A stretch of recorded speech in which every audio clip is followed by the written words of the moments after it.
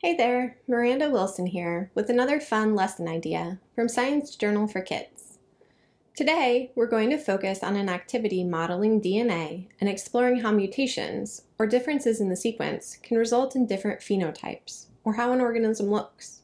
This is an activity from Teach Engineering and is intended for middle school students.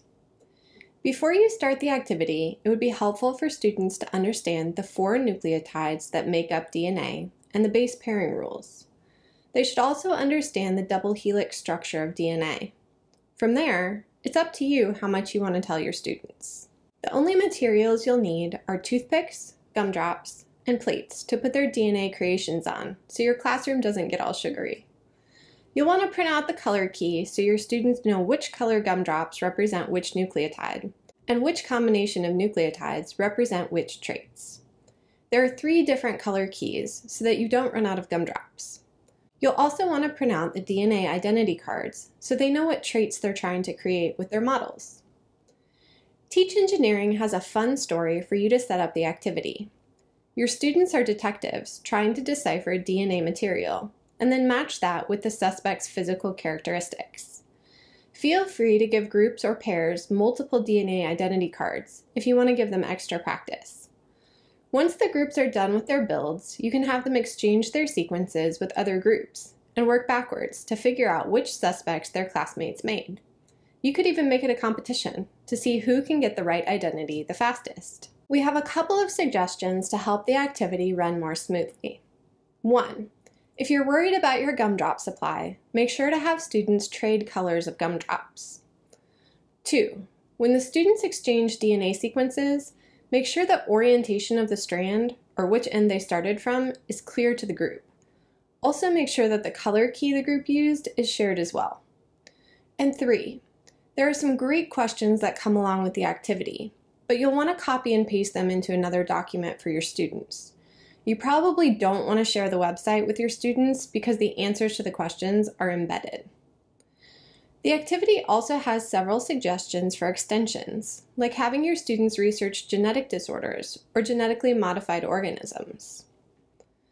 If you want a more ecological take on DNA, we highly recommend taking a look at one of our adapted articles titled, "How Can We Track Life in the Ocean?"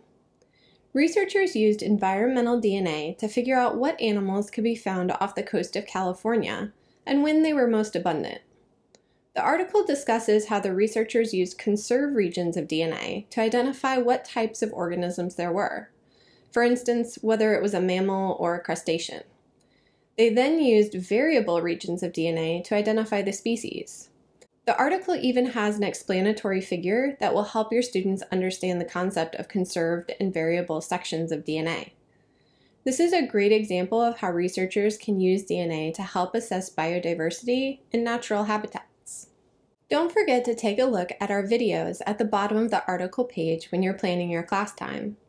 There's always a video meant to introduce the topic of the article to your students. For each adapted article, we also provide an audio version of the article being read for those students who might need some extra help with their reading skills. You can access our audio versions on the webpage for each adapted article or on the Science Journal for Kids YouTube channel. That's all for today.